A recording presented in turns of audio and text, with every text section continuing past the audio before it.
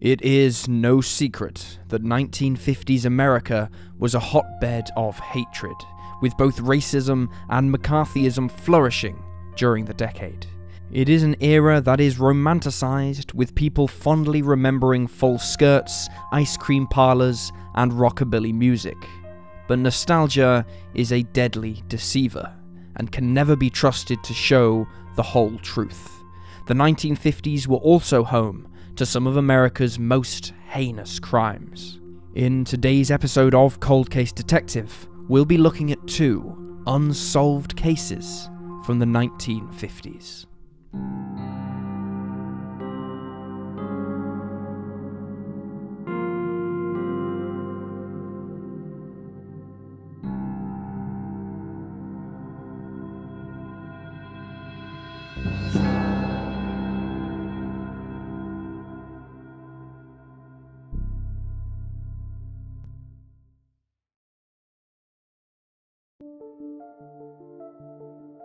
The Walker family. Family and friends of the Walkers should have been able to celebrate their Christmas together with them in 1959, but due to the actions of one or multiple unidentified culprits, they ended up mourning the loss of their loved ones, grieving instead of enjoying the festive season. On the morning of December 20th, 1959, in Osprey, Florida, a ranch worker named Daniel McLeod went to pick up his colleague, 25-year-old Cliff Walker, as the pair planned to spend the day hog hunting. When Daniel pulled up his truck, however, he noticed the quiet stillness of the house and immediately felt a wave of anxiety hit him. Something was wrong. Cliff and his wife, 24-year-old Christine, had 2 young children, a little boy, Jimmy, who was 3, and a little girl, Debbie, who was just 1 year old. As a result, the family were often up at the crack of dawn, and the house they lived in constantly buzzed with the flurry of life. Daniel got out of his truck and headed to the front door of the Walkers' home. He knocked, but there was no answer. Concerned for the family's well-being, he then cut through the screen door and made his way into the home. What he found was a bloodbath. Christine was the first he saw. She was lying in the living room doorway. A .22 caliber bullet had been put through her skull. Later, law enforcement would discover that she had been sexually assaulted before meeting her demise. As Daniel looked around the room, he saw the bodies in the corner of Cliff and Jimmy. Both had been shot in the head. Debbie was nowhere to be seen, but Daniel had seen enough. He retreated from the house and called the local police department, who arrived and found 1-year-old Debbie in the bathtub. She had been shot and drowned. It has been theorized that the perpetrator drowned the little girl because they ran out of ammo and she didn't immediately pass away from the gunshot wound. Police in Osprey had their work cut out for them. They managed to ascertain that Christine had arrived home first after a day of running errands at 4 p.m, and that Cliff, with the children, had arrived sometime after. Since Christine had time to put the shopping away, it's been suggested that she knew the perpetrator and had possibly spent time speaking with them before she was attacked. What was also evident was that Christine had put up a ferocious fight against the culprit using her high heels, which were found with blood on them in the front porch. Authorities also discovered that several items were missing from the family's home: Cliff's pocket knife, Christine's high school majorette uniform, and the couple's marriage certificates. All of these items seemed peculiar things to steal, and the idea was proposed that Christine was the true target of the attack, and the culprit was in love with her or an ex-boyfriend of hers. Although police had a lot of theories, their evidence was limited. They found a cellophane strip from a cool cigarette wrapper, a fingerprint on the bathtub faucet, and a single bloody cowboy boot, presumably one that belonged to the family, although it is unclear. It's also noted that the perpetrator locked the front door behind them. In all, 587 people were considered suspects at one time or another. The suspect list included Daniel, who'd found the family's bodies, a neighbor who'd reportedly made advances towards Christine, and Elbert Walker, a cousin of Cliff's who had violent tendencies. A former partner of Christine's, a man named Curtis McCall, was also investigated. Rumours of an affair between the couple had made their rounds through the local town, and while McCall denied the rumours, he was never fully ruled out, although there was no evidence against him either. Regardless, none of these suspects panned out, and the motive behind the brutal slaying of the Walker family has never been identified. At some point after the murders, a serial killer named Emmett Monroe Spencer claimed that he was the perpetrator, but this confession was later discredited as Spencer was a known pathological liar. It was believed that Spencer had constructed his confession from murder write-ups in the local papers and the crime novels that he liked reading. After that, the Walker family case went cold for several decades. Then, in 2012, the Sarasota County Sheriff's Office began investigating links between the case and convicted murderers Perry Smith and Richard Hickok. The pair were career criminals who were convicted of killing 4 members of the Clutter family in Kansas in 1959 and were later executed in 1965 for the slayings. The Clutter family murders were discussed in the popular book In Cold Blood, which was also published in 1965.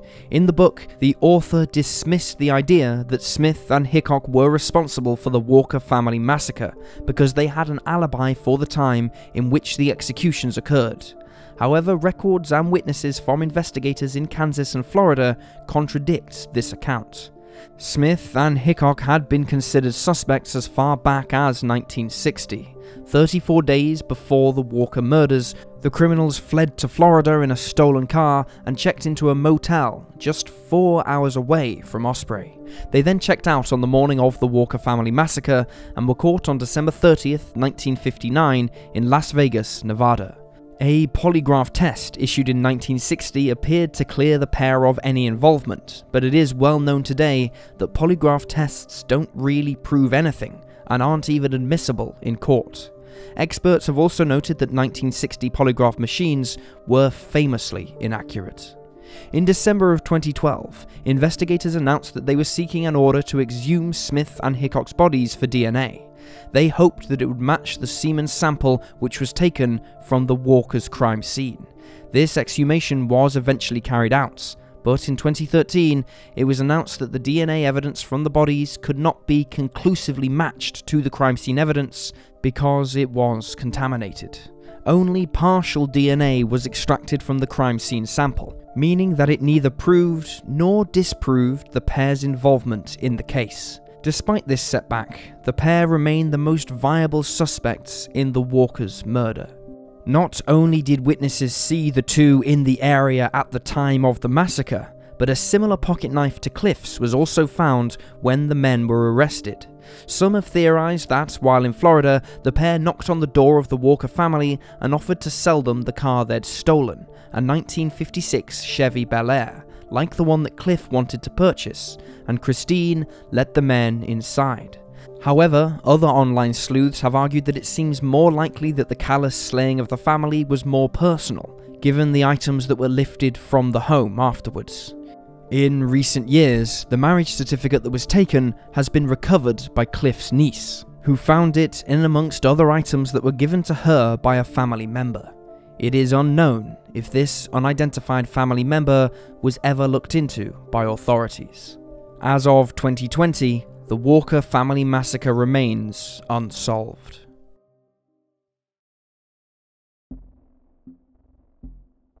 Malvina Crutz. On January 29, 1958, 48-year-old Charles E. Crutz returned home from work at around 5 p.m. He lived in a 1.5-story home in a quiet neighborhood in Indianapolis's north side with his 41-year-old wife, Malvina, and their 10-year-old son, Charles Crutz Jr., who more often than not went by the name Buddy. At first, nothing seemed amiss in the house. Buddy was already home and had been for around an hour and a half. He was sitting in front of the TV, engrossed in an episode of his favorite show, The Adventures of Wild Bill Hickok. Charles's wife, Malvina, was nowhere to be seen or heard, As she was currently overseeing renovations to the family home, which had sustained damage from a house fire the previous month, it was not unusual for her not to be around. She often nipped out for errands, meetings with labourers, or had paperwork to finish up. When Charles asked his son about his mother's whereabouts, Buddy told him that he assumed she was doing his paper route. Reportedly, when Buddy came home for lunch earlier in the day, his mother had told him not to worry about it and that she'd do it for him. This seemed like a reasonable answer until Buddy told his father that he didn't like the look of his bedroom. He mentioned that his toys were in disarray. Confused, Charles decided to wash up before he investigated, but when he stepped into the bathroom, a feeling of uneasiness washed over him. The shower curtain had been pulled closed. When he drew the curtain back, Charles found his wife in the bathtub, lying on her side, submerged in water. Malvina's head was towards the faucet, her legs bent at the knees, and the tub had been filled to the overflow valve. The tap had been turned off. Charles noted that the body and the water were both still warm. Malvina had suffered cuts to the inside of her lips, bruises on the left eye, chin, each arm above the elbow, and on her left leg above the knee. The 41-year-old's white blouse had been ripped at the back, her cardigan was torn, and her underwear had been rolled down to her knees. She still wore shoes, and her trousers were later found soaking wet, inside out, on the floor of Buddy's bedroom. It was later determined that despite the state of her body, Malvina had not been sexually assaulted. Her official cause of death was listed as drowning, and the coroner believed she had been struck in the face or head before being placed in the water. By all accounts, Malvina was a kind and pleasant woman. She was not the type of person who people might expect to meet a violent end. Her neighbours described her as warm and friendly, while friends called her vivacious and active. Aside from being a mother and a housewife, she was also a PTA volunteer and a church worker. When police arrived on the scene, they began to put together the events of the 41-year-old's day. Earlier that afternoon, her friend, Mildred Warning, accompanied by another friend, Florence Cubitt, stopped by to see the renovation in progress. According to Mildred, the pair had called Malvina at around 12:45 p.m. to let her know they would be coming, but instead of being greeted by the housewife's warm voice, they instead heard the sound of an unfamiliar man on the other end of the phone. It was not the voice of her husband, Charles. Mildred assumed that it was one of the workmen and asked to speak to Malvina. The man hesitated, and Mildred then told the stranger to tell Malvina they were coming. She then heard Malvina's voice call through, quote, "Tell her I'll pick her up at 1:30. Although another source reports that Malvina said, quote, "Tell her not to pick me up today." Regardless, an hour later, Mildred and Florence arrived at the home. As they drove towards Malvina's house, they saw a man run from it, get into her car, and drive away. While at first confused, the two friends soon dismissed this as a builder going for materials. This was something that happened frequently. There was no answer at the front door when the women knocked, so they made their way to the back door, which they found ajar. Inside, the pair waited for 20 minutes, but Malvina never showed. Before leaving, they left a note for her, and a new jacket for Buddy. When the police later asked the two women about who they'd seen get into the car, neither could identify him or describe him, but a 16-year-old neighbour claimed it was a black man who had been driving. Earlier that day at 12:10 p.m, Buddy came home from school for lunch. His meal was already waiting for him when he arrived, and he noticed that his mother's car was still in the garage. A milkman who was delivering around this time also spotted the car there. While Buddy was eating lunch, Malvina called out to him from the bathroom, telling him about how she would do his paper route. Although Buddy reportedly heard his mother, there is no evidence that states he physically saw her. The following morning, Malvina's car, a two-tone white and grey hardtop 1955 Buick, was located 11 blocks away, abandoned on the 4926 North Meridian Street. Although the area was searched, the car keys could not be located, and they were not inside the vehicle either. Confusingly, multiple witnesses claimed the car had been there since the morning of the 28th, the day before Malvina was found dead. A few notable pieces of evidence were found in the Crutz family home. Police ruled out robbery as a motive because they found expensive valuables and jewellery still present, and Malvina's purse and cash remained untouched. During their search of the house, however, they found 3 fingerprints which did not belong to the family. They also discovered a pencil which had strands of hair stuck to it found in Buddy's bedroom. Bloodied pillows were also found here. It is believed that the pencil was used to create the small cuts to Malvina's forehead and scalp. The pencil in question seemed like a strong lead initially. Charles claimed he had never seen it before, and it was inscribed with the words White County REMC, Monticello, Indiana. It was traced back to the Rural Electric Membership Corps, who had distributed thousands of similar pencils and used them in their offices and branches. However, they were also left in the vestibule of the office building, meaning anyone could have gone inside and picked one up. This led investigators back to a dead end. The results of any testing done on the hair found with the pencil, if any was carried out, have not been made public. Other pieces of evidence found included a blood-stained towel that was discovered behind the kitchen door and a chrome towel rail that was located in the bathroom sink, leading investigators to theorize that Malvina had come to and begun to fight off her attacker before being drowned. Law enforcement had their pick when it came to suspects, as labourers were constantly going in and out of the house. At least 4 men were confirmed to be working on the Crutz family home on the day that Malvina met her end, but all 4 men were cleared after questioning, although more continued to be interviewed by police. One man, in particular, was noted to be unable to account for his whereabouts during the time of the slaying, although nothing further seems to have come from this. Several more suspects were questioned and released. None have been publicly named, and it's unclear how many there was. A hitchhiker, who was also an ex-convict from Alabama, was picked up and questioned in January, but was quickly released. A 62-year-old man was also interviewed, but neither his nor the ex-convict's prints matched those found in the Crutz family home. Local sex offenders were investigated, and in February of 1958, an unidentified woman was questioned but then released after passing a lie detector test. Police were meeting so many dead ends that they began to wonder if perhaps Malvina had acquaintances that her husband and friends did not know of. Malvina's husband, Charles, was also considered a suspect at one point.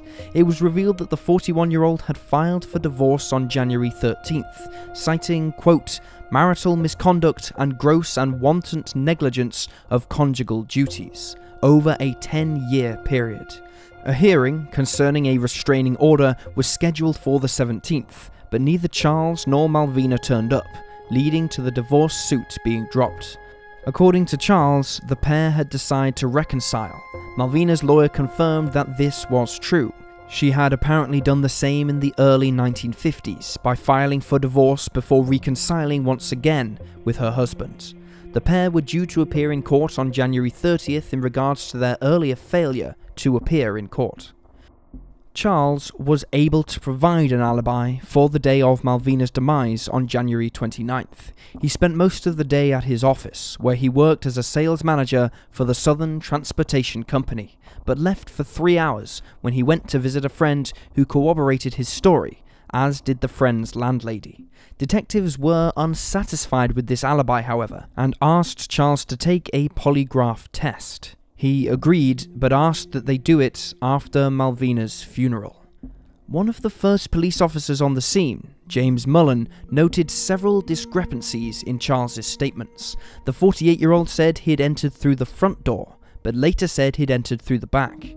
He also told law enforcement officers that he'd taken off his watch and jewellery upon arriving home, but that he hadn't changed his shirt before he found the body. However, James Mullen noticed that the shirt he was wearing appeared fresh and unworn. On February 7th, Charles and his friend, Charles Fleck, both passed polygraph tests. Charles Crutz was reported to have been cooperative and keen to help, and he was questioned for a total of 4.5 hours. Another lead investigators had was that of the strange, anonymous phone calls that were repeatedly made to Malvina's husband in the days following her passing. The calls were often received at night, and a woman with a slight southern accent would ask, "Is this Mr. Crutz?" and then hang up when Charles confirmed that it was.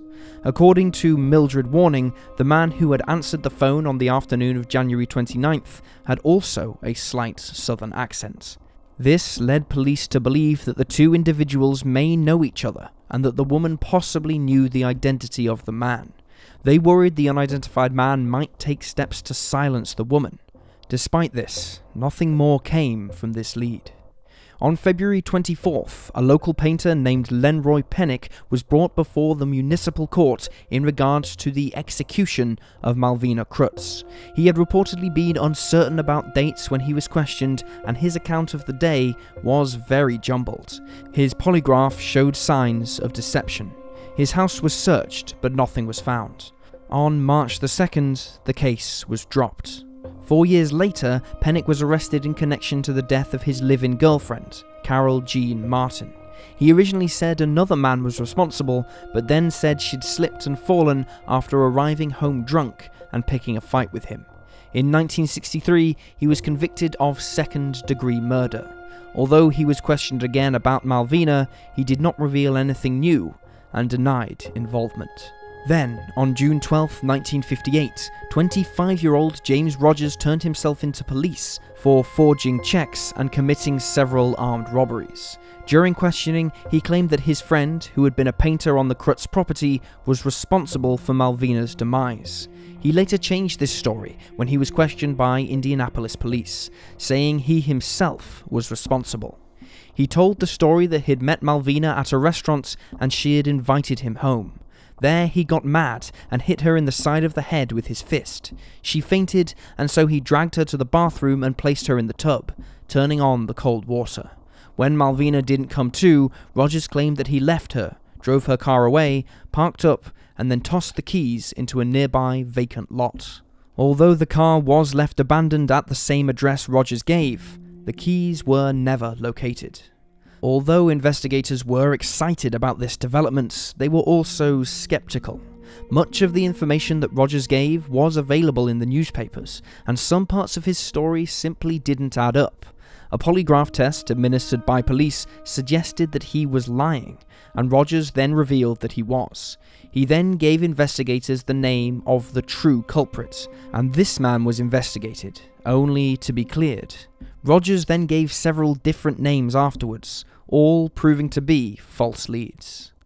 In total, between 200 and 250 people were interviewed in connection with the death of Malvina Crutz. Online sleuths have suggested that perhaps it was Charles, and that the man he'd gone to see earlier that day was actually his lover. This could account for why Malvina wanted a divorce. It's also been theorized that one of the laborers was responsible, but there were so many of them going in and out of the house that it muddied the investigation. Another element which severely affected the inquiry was that the case changed hands several times, and at one point was led by seriously inexperienced investigators. The final theory discussed in regards to Malvina's case is the idea that Buddy was responsible. This is due to the fact that Buddy was home for an hour and a half and didn't once use the bathroom, there was only one in his home, nor was he fazed by the wet trousers or blood-stained pillows found in his room. However, many have argued against this idea, considering Buddy was just 10 years old at the time. If he had anything to do with the attack on his mother, it seemed likely he would have gotten help from his father, as he wouldn't be able to lift or move the body on his own.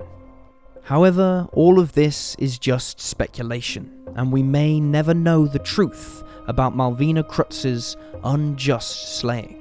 To this day, her case continues to go unsolved.